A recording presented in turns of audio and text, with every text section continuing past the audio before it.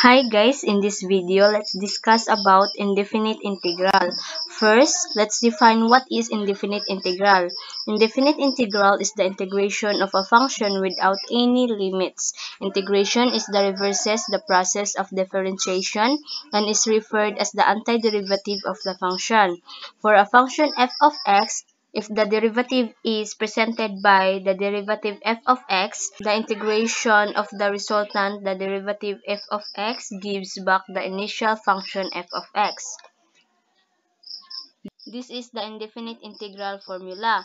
Integral f of x dx is equal to f of x plus c, where f of x is equal to f of x, then c is equal to integration constant.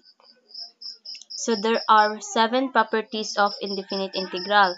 First is integral of dx is equal to x plus c. Then number 2, integral of k dx is equal to k integral dx, where k is a constant. Number 3, integral x raised to the power of n dx is equal to 1 over n plus 1 times x raised to the power of n plus 1 plus c, where n must not equal to 0.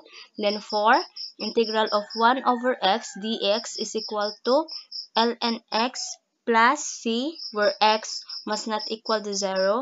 Then for number 5, integral of e raised to the power of x dx is equal to e raised to the power of x plus c. Then integral of e raised to the power of k times x dx is equal to 1 over k times e raised to the power of k times x plus c for any non-zero constant k.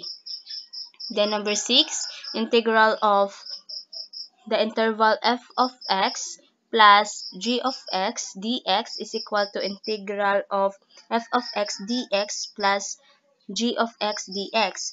Then lastly, number 7, integral of f, the quantity of g of x, times the derivative of g of x dx is equal to integral of f of the quantity of u du.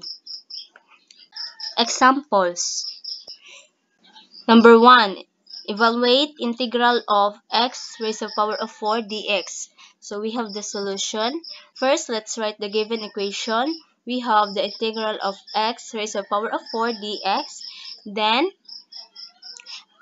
add the exponent by 1. So we have 1 over 5 x raised to the power of 5 plus c. Then simplify.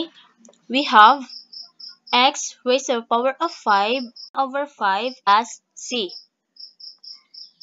For number 2, evaluate integral 9e raised to the power of x dx. So we have our solution. First, let's write the given equation. We have the integral of 9e raised to the power of x dx. Then we must put the constant outside from the integral.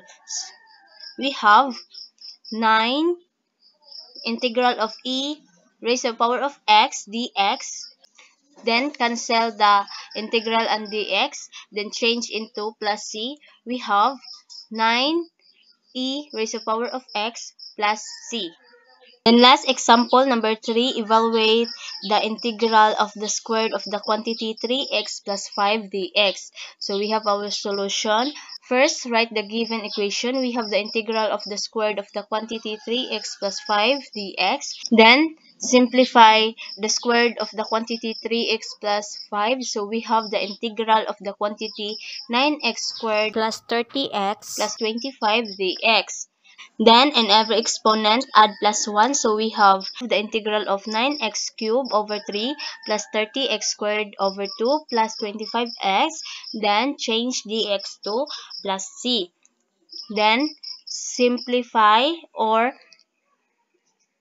let's lowest term the leading coefficient. We have the result of 3x cubed plus 15x squared plus 25x plus c.